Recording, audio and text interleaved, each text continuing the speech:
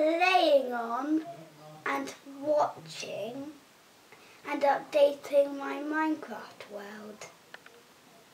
Yet they can be useful for seeing people and chatting to people at the same time. Playing games.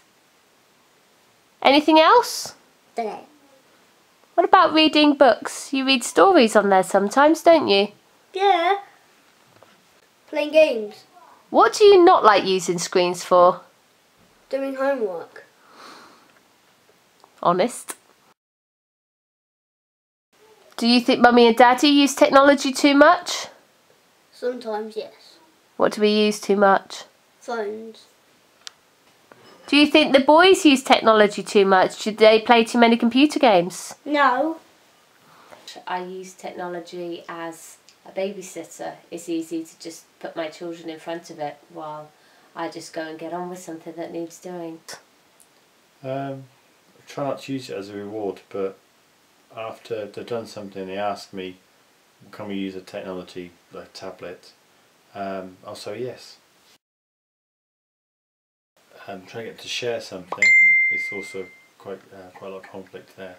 Hazel's not letting me watch my program and not letting me put the stuff what I don't want.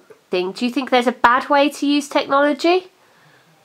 Yep, you could be offending people by sending them messages. You bought some things online, didn't you, that Mummy and Daddy didn't know about? Naughty. And spent £40, didn't you? Naughty, naughty, naughty. Are there any behaviours we're not aware of when using technology, do you think? Not listening to the children. At school, we used a computer to find out about gravity, the world, basically the whole universe. Hazel, would you rather use your tablet to play a game or would you rather play outside? Tablet. Why? Because it's fun. Do you think being outside is fun too? Yeah, both of them. I was chatting with a friend earlier today and we were talking and comparing the ways that we use technology compared to our children.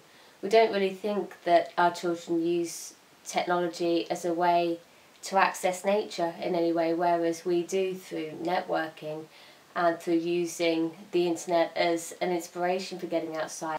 Our children don't do that online. Perhaps there needs to be something more nature-based online that they can do, perhaps.